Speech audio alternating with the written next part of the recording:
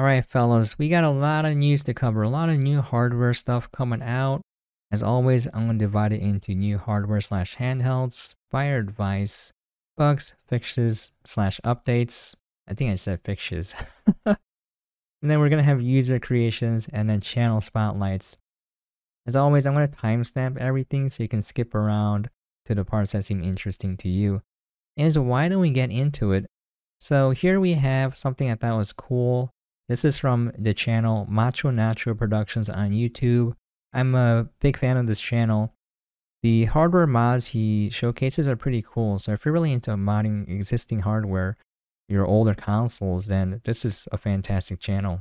So this is a memory card for the PS2, and it seems to be pretty fancy. It has an OLED screen on it, and you can boot to a ISO loader and then create virtual memory cards that will load per game. It seems very fancy. It's built-in Wi-Fi. You can navigate to it to control all the features. Anyways, if you want to check it out, I highly recommend checking out the video if you have a PS2 and want to get something like this. Okay, for our next item, this is very interesting and take it with a giant grain of salt. This is from the YouTube channel Moore's Law is Dead, and they're saying that there's rumors or speculation that Sony may be possibly working on a Vita 2. Now, their source is Trust Me Bro, so, you know, they can be making this up. But one thing I would say is, you know, check it out yourself. You know, just know that anything can be fake these days. If you don't cite a source that we can't verify, then it's hard to know if it's real or not. But I understand why. If the source is leaking data that's supposed to be under NDA, obviously they're not going to reveal themselves. I thought this was interesting, and it got me a little bit excited because the handheld, theoretically speaking, you know, they're speculating that it's supposed to be able to run PS4 games natively, digital games, and that they're going to release it around the same time as the PlayStation 6 as part of their ecosystem, so that whatever games they release going forward can also be played on this handheld. So the guy goes into why he thinks Sony would do this is because they saw Steam making bank on the Steam Deck, where people want a piece of hardware and they don't want a PC, they want something portable, and then they can have the option to play on the PC and then play seamlessly on the handheld and vice versa. And so he was guessing that maybe Sony wanted to go that route where instead of creating a handheld that can only play games for that handheld, why not create a handheld that can play games on the console as well? So it's all speculation, but you know, it says here not technically greenlit for launch yet. We'll see if it ever comes out. Again, take it with a huge grain of salt, but you know what? That would be amazing. People love, you know, the Vita and the PSP when it came out. And I would love to see another dedicated handheld from Sony, because when they make it, it does feel pretty premium. Now, it's just wishful thinking, but I wish Nintendo would re-release the Nintendo 3DS, because those are getting expensive. I would love it if they like re-release all the Game Boys, like a Game Boy Advance with like a better screen, SP, Micro. Micro was my favorite. Retro Game Core released a review on the Powkiddy RGB10 Max 3. The naming convention is very confusing because there already is a Powkiddy RGB10 Max 3 Pro. This is the non-Pro version, and it's essentially the same as the X55. Now you might be asking, why release the same hardware if it already exists in the previous console? I don't know. I saw the review, and in summary, essentially it just has better ergonomics and button placement. So if that interests you, you might check it out. Russ did also say that it seems to be better built than other Powkiddy consoles. Now there's one con, and that is when Russ was doing his teardown, the triggers are held onto the console by plastic tabs, and it might be a little bit hard to get them off without breaking it. And the reason why you want to get them off is there are two screws located underneath the triggers that you need to remove before you can take it apart. So keep that in mind. As always, if you want to check out more information about the device, you can go check out the channel. Retro Game Core is pretty darn excellent.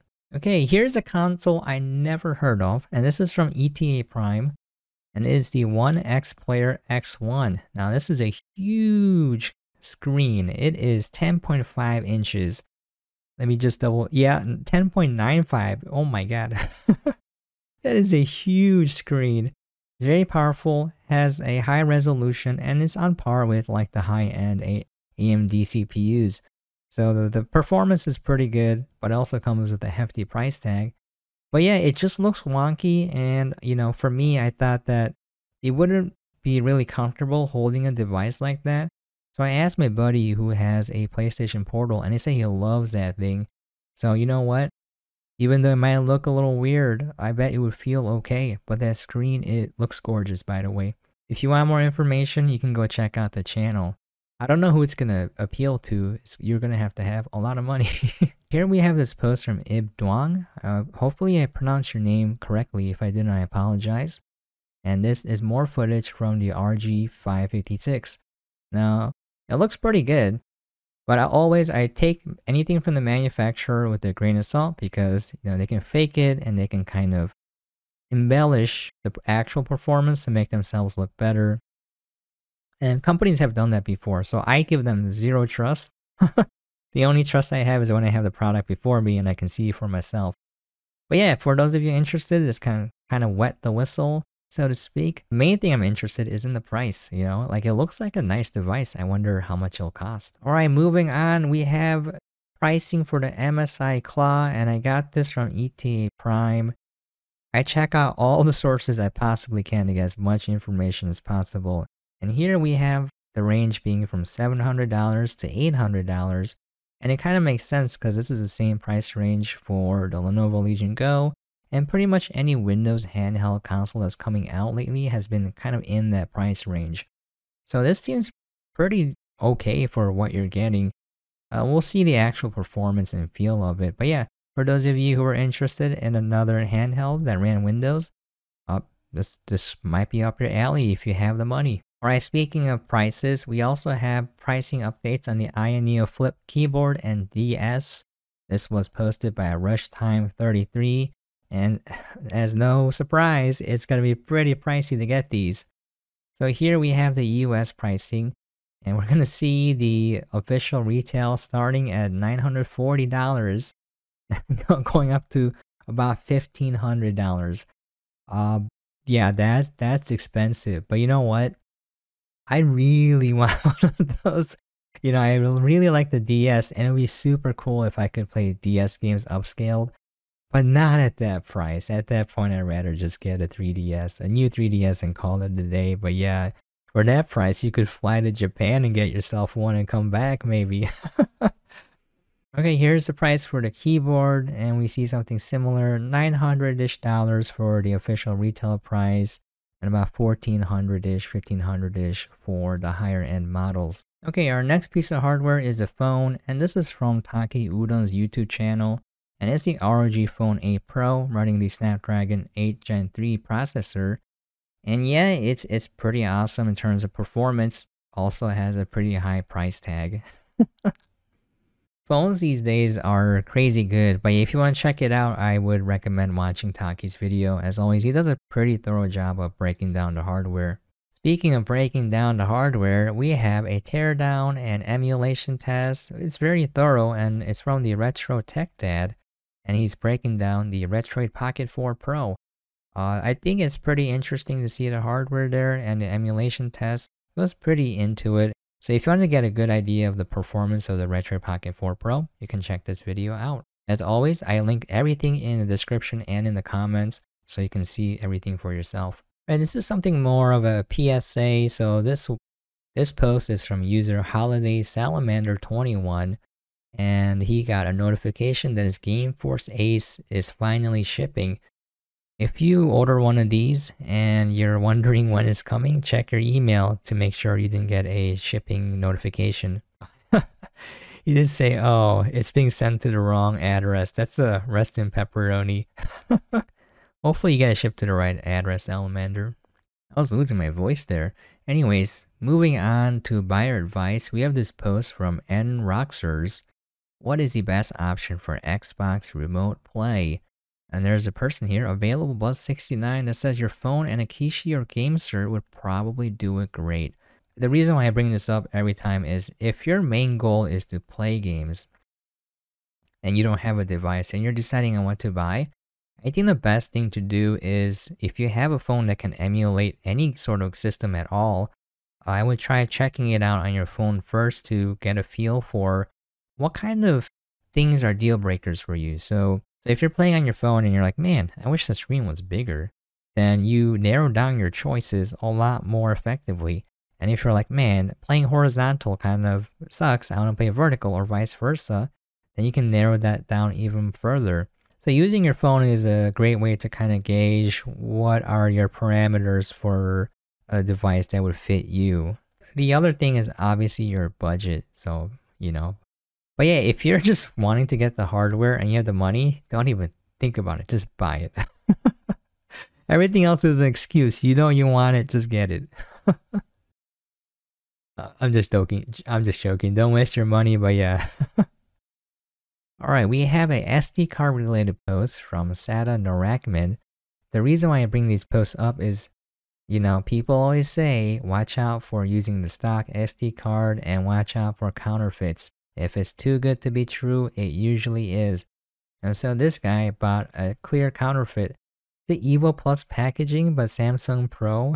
Look at this, Pro Select, like what is this scam job? Anyways, you can't buy it from eBay or Amazon unless you're buying directly from a seller that only has one source for those cards. Amazon will commingle the inventory. So even if you're buying from Amazon, the inventory can come from some other company that snuck in, counterfeit cards. If you don't have an option, because this guy said you didn't really have a choice to buy it anywhere else, I will look for a brick and mortar store.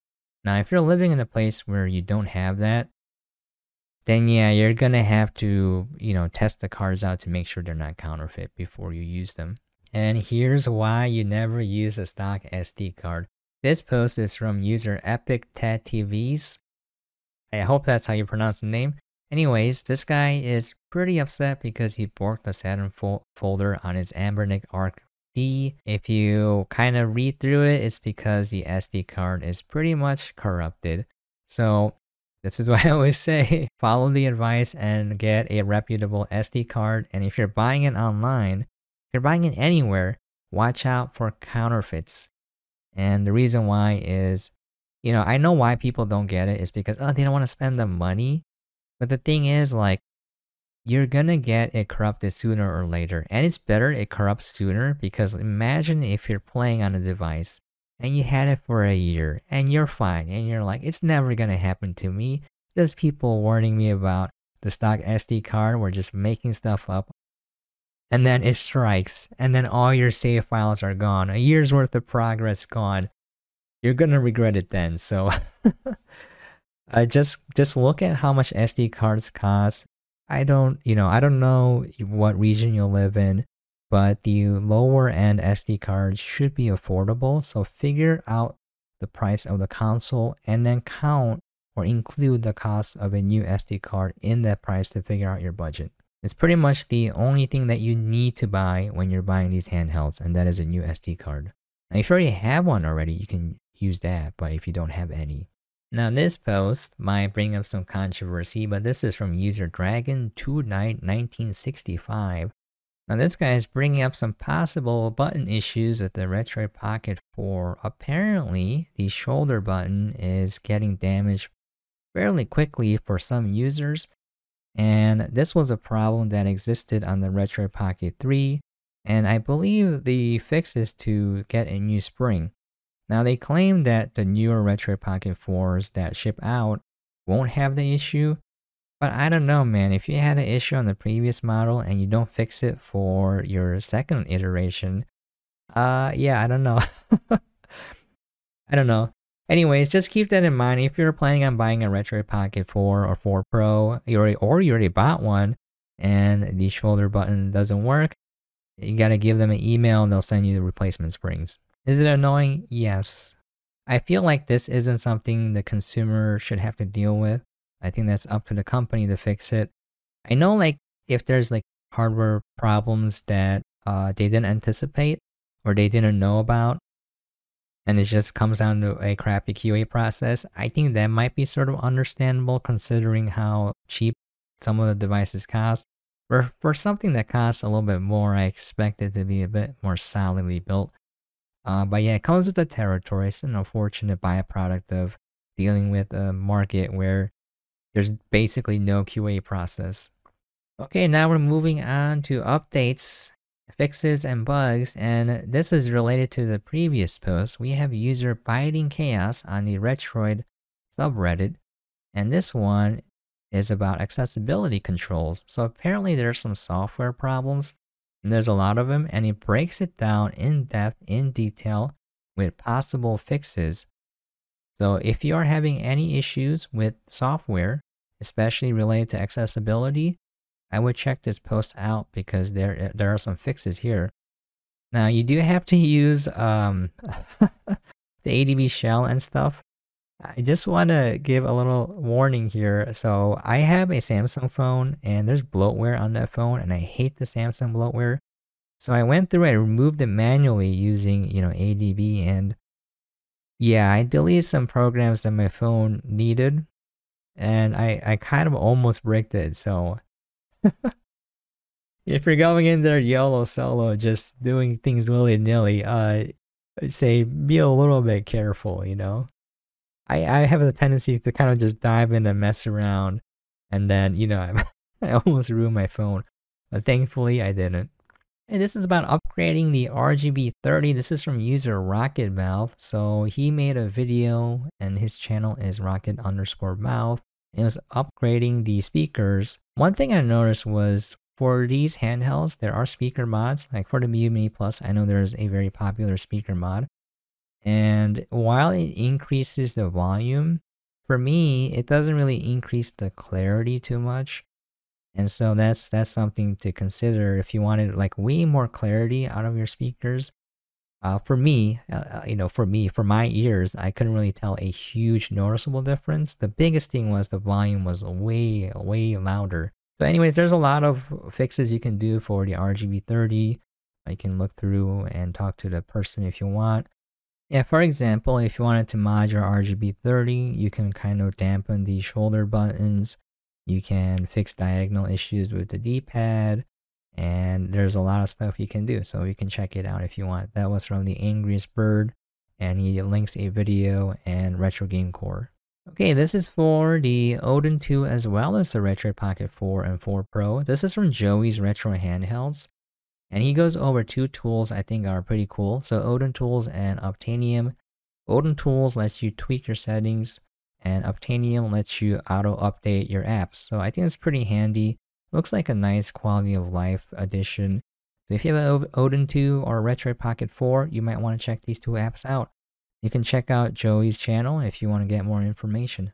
Alright, this next news item is related to the R43 Pro, and it's from user Selfish. That's a nice name. And this guy took apart his R43 Pro, and it was a RK3566 chip right there. So that's a pretty good chip, and for the price of the console, it's actually pretty darn decent. I think you can get these for roughly $65-ish on AliExpress, and for that level of hardware, that seems like a decent deal.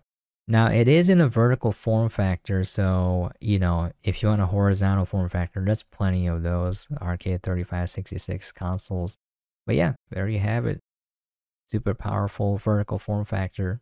Alright, this is a update news item from user Snake218.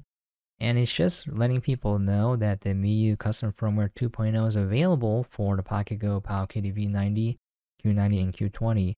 People are reporting in the comments that for the latest build of the firmware for the V90, that the emulation performance is pretty close to stock, and you get to use the benefits of RetroArch.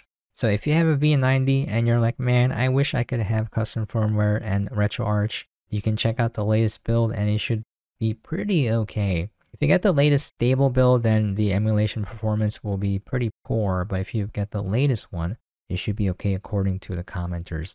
Alright, now moving on to user creations. This post is from Shigerui, and this is a pretty nice user compiled and recommended list of one-handed games for fans of the RG Nano, GKD Pixel, the Miyu Mini V4 or the older versions, etc. So if you have a super tiny console and you like playing with one hand, there's a list of games that people recommended. So you can check this list out. Now there are no links to ROMs, and links to ROMs aren't allowed in the subreddit.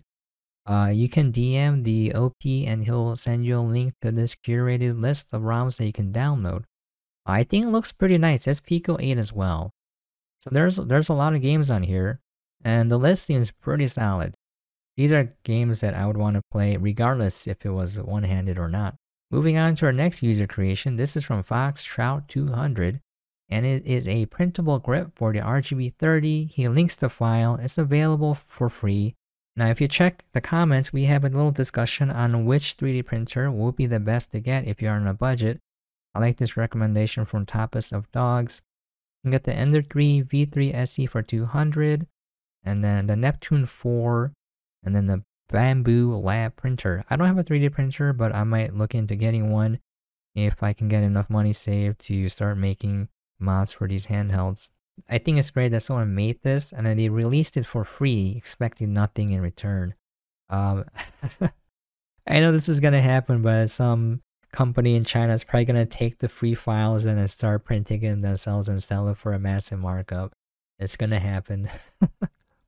I thought this was a pretty cool dye job from user Itched. It's a Miyu Mini V4 and a Miyu Mini Plus dye job. I think it turned out great. It looks fantastic. Great job, dude. It looks super nice. I like that shade of orange. Got a blue here. It looks really good.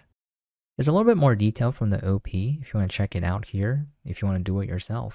Next up, we have this abomination. I'm just joking. It's pretty darn neat. Like, I don't know how you got this to work, but it's the Miyu Mini horizontal mod from user Iraz Dolby, and it's essentially two Miyu Minis kind of stuck together. I'm surprised it works. But there you have it. You can kind of control it on both sides. I was looking into how to mod the hardware because one of my goals is to take the Miyu Mini Plus and then create a better shell. There's a couple of things I want to do with it. I want to add high quality stereo speakers. I want to include Bluetooth and then a bigger battery. I want the case to be a little bit wider, just a tad wider and a little bit longer like the original Game Boy Color. And more importantly, I want it to be shock resistant. So when you drop it, even throw it against the wall, I don't want anything in there to break.